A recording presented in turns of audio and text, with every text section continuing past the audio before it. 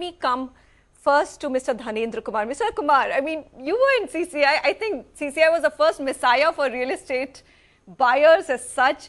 What do you make of what's going on? This is most unfortunate, Manisha. Let me first of all tell you that in this activity there are three players. One is the developer, obviously.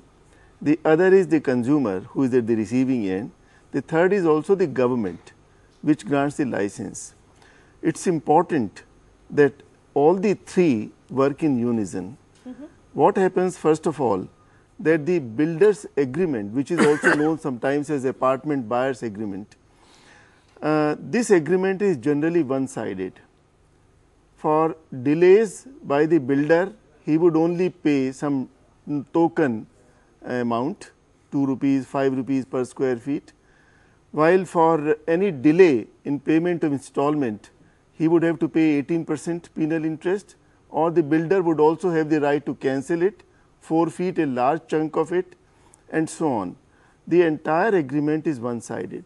There is also a term in the legal parlance, contra proferentum, that if there is a dominant party between the two sides entering into a contract, and the dominant party draws a contract, then in such a situation, it would be an inference against the party that he would have drafted it in his own favor and against the other party if there is a situation like this, but I am not going into that.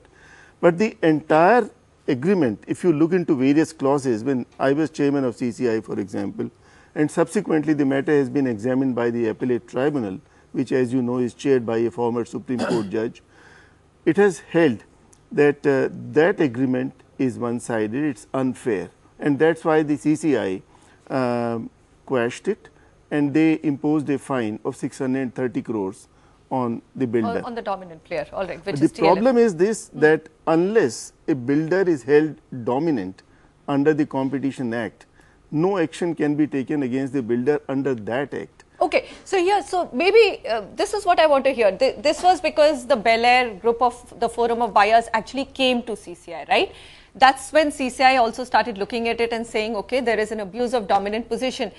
What happens? Isn't JP considered to be a dominant player in Noida and Greater Noida? How do you come to that dominant position abuse? You see, a case is filed in the Competition Commission, and there are various ingredients under Section 4 of the Competition Act, wherein basic premise is that the party concerned or the enterprise should be able to act independently without his competition. Like in this case, they could possibly be the market leader. In fact, one of the factors also was that they declared in their prospectus that we are dominant. At that time, Competition Act was not so much known. Okay. So now people are being careful in the public issue. They don't write in their prospectus saying that they are dominant. All right. Okay.